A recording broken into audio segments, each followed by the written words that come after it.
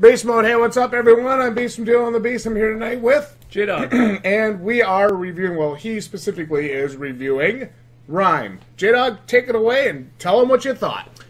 I have completed the entire game, and I told you guys I'd be back with a full review when that time happened. So, let's talk about this game, and let me give you my final thoughts on it. I want to first start off with the good. Number one thing about this game that I really liked was the sound and the score. The music in this game is spectacular. And honestly, it's worth a playthrough just for that reason. You can just sit here and listen to the music and never get sick of it. It is incredible. And it adds so much to the feeling of the world and the exploration that you're doing. Other great things about this game would be some of the graphics. As you can see in this playthrough, they're pretty darn good. Okay, $30 game, pretty decent graphics. Got that kind of watercolor vibe to them. Kind of reminded me a lot of Zelda Breath of the Wild. I really liked the graphics in this game. I also thought the controls were very good. The character moved very easily, was responsive for the most part. He made the jumps that I wanted him to make in the platforming section. Camera movement was easy. I never had anything happen where I thought it was really, really obtuse to move the character. Initially, the feeling of discovery in the game was exceptional. This island area was by far the best area in the game. So that initial sense in this specific area was awesome. And unfortunately, it didn't carry over throughout the entire game, and we'll talk about that in a minute. But this awesome initial sense of waking up and discovering things on this island, solving puzzles, meeting your little fox friend was really awesome. And I really liked that. I love the ending in this game. I don't want to ruin it for anyone, but it's worth playing through to the final end. The story does start to make some sense by the time you get to the end. And it comes together very nicely. And the ending was emotional and well done. Two other things I liked about this game that were game design decisions, I think. Number one, the puzzles. As you can see here, they were not terribly difficult. That's what I was looking for. I didn't need a Myst level game.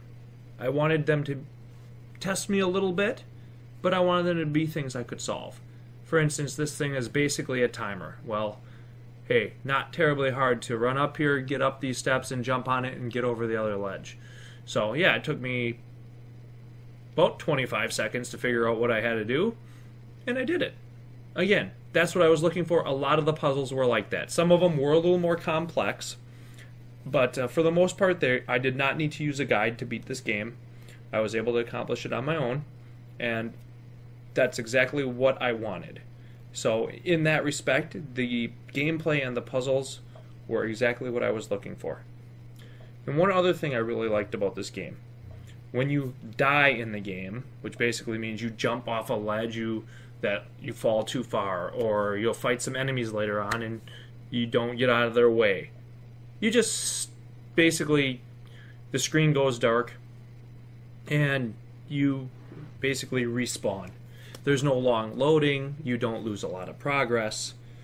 So it was very easy to keep playing. And again, that was something I really liked about this game. So that is mostly the good. And honestly, my initial impression of this game ended up being higher than my overall impression. And the main reason for that was that you visit 4 environments in this game, and here you're seeing gameplay from the first environment, which is the island that you wake up on.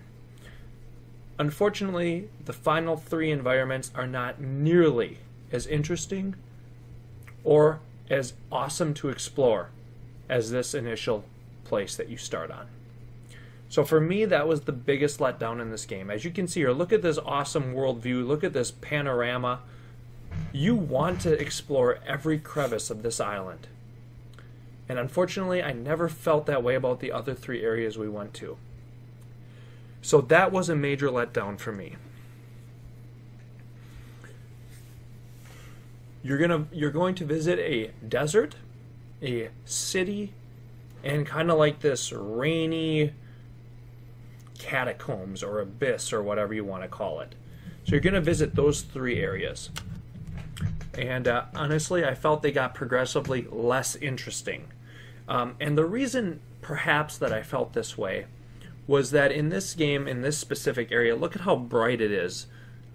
Look at how, when you get up on a cliff, you can overlook the island. You can see an interesting point way off in the distance that you might want to go to. So it just felt like there was this entire world that you could see and explore. When you got into the city, for instance, the puzzles were contained within rooms or corridors. And so there was never a sense of grandeur that this specific island provided. When you get to the ending area, for instance, you can almost see nothing ahead of you.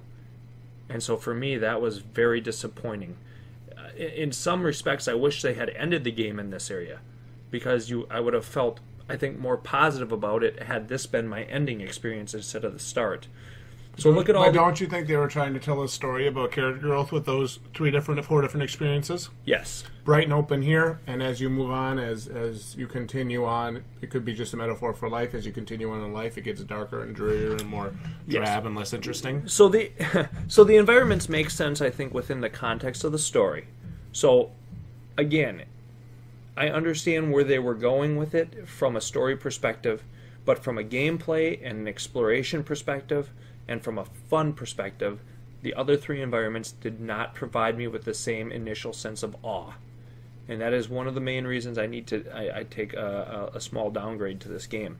The second environment is a desert area. Now, that area is a wide open area as well, but you spend a ton of time fighting an enemy in that area. Pretty intuitive fight. I actually enjoyed it. I felt pretty accomplished when I finally defeated him. But the entire area is cloaked in gray. So almost like you're running around in a black and white environment when you get done defeating him. Because you need to basically blot out the sun in a way and cause storms to come over the area. So you never got to really explore the area because basically it's a flying bird, right? And if you're exploring in the sun, he comes and gets you. So you never get to explore this beautiful area like I had hoped you would. You can explore it, but you're going to explore black and basically a gray, drab area. So that, for me, was a letdown. One of the other things that I felt was an overall disappointment was the interaction with the fox character. He's basically the first main puzzle you do is to unlock this fox from this puzzle in the game, and you never really interact with him. He basically is your spirit animal or something to that effect, where he leads you, and he's off in the distance, and you see him barking, and you can go up to him, and that's basically the way you're supposed to go. But you don't really ever use him in puzzles or need him to progress in the game. At the very end, or towards the very end of the game, you're able to pet him a little bit and, laugh. You can go up by him and he laughs with them and stuff. But you never really got the sense of bonding with that character that I had hoped you would throughout the game. So for me, that interaction was a little bit disappointing. And furthermore, I never truly felt super connected to this main character. And I'm not sure if that's because there's a lack of dialogue within the game or not. But I didn't have an immediate sense of the tragedy that this game talks about. The story is well told. But again, I'm not sure if it's because of the fact that there isn't a lot of dialogue. It felt more like a story you were going to experience, and not necessarily as personal of a journey as I hoped it would have been, at least for me. So, finally, One of the other things that we noticed, especially in the later areas, is it was a little bit difficult to know exactly where you could or couldn't go. Even here, it was hard to really tell all the time, and I'm talking about the areas you would go and explore, right? Not the main areas, because going from point A to point B within the game isn't terribly difficult, but knowing where certain extra areas would be seemed a little difficult at times. You know, it didn't seem to me like there was any way to tell where the collectibles were, and I'm not certain if that would open up with the second playthrough. This game does allow you to replay the stages to go through and get all the collectibles if you desire that. So that I thought was good, but there never was really a way to see the collectibles or know where they were while you were in your playthrough. So that made it a little difficult. And I don't know if there is a huge sense of replay in this game for me. I certainly would replay the island section of it, but I probably would not replay the other 3 areas. So this is a $30 game, and I was able to complete it in about 2 sittings, maybe 5 hours of playtime, 6 hours of playtime. So the value isn't great, okay? Without really having maybe multiple endings, which wouldn't really make sense in this type of game, or unlocking some sort of 5th area if you get all the collectibles or something to that effect, which I don't believe this game has, I can't really see the $30 price tag for it.